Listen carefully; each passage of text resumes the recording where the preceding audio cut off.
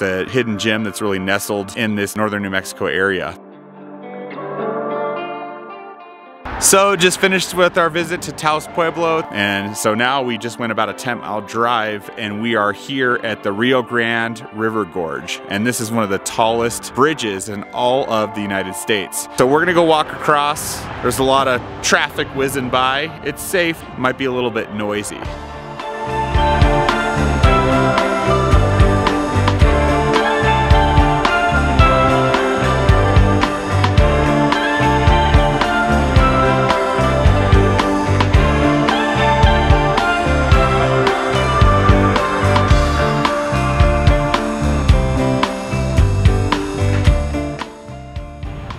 So we're here in the middle of the Rio Grande Gorge Bridge. Loving this beautiful day. It's very nice. It's summertime here, but it's only about 80 degrees right now here in the middle of the morning. And these just have amazing scenic views. This is like the traditional American Southwest. Think of old Western movie. Think of like Lone Ranger out in the West. This is like those plateaus, the high desert area that you think of that's so iconic and why it's so unique anywhere else in the world. And so this gorge, the Rio Grande, obviously a very well-known, very long, big river. Miles and miles of views, tons of high desert plateaus here. You can see these gorgeous mountain ranges all around us.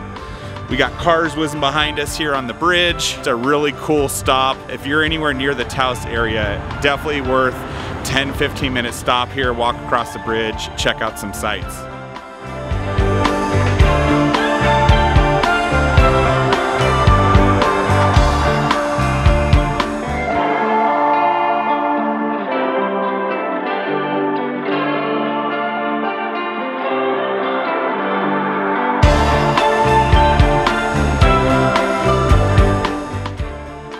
It's definitely a place to target visiting if you're in northern New Mexico. Even if you stay the night in Santa Fe or Albuquerque, you can make it to Taos pretty easily on a road trip or a day trip. We're driving through going up to Aspen, Colorado, so it's right on our way and an easy stop for us.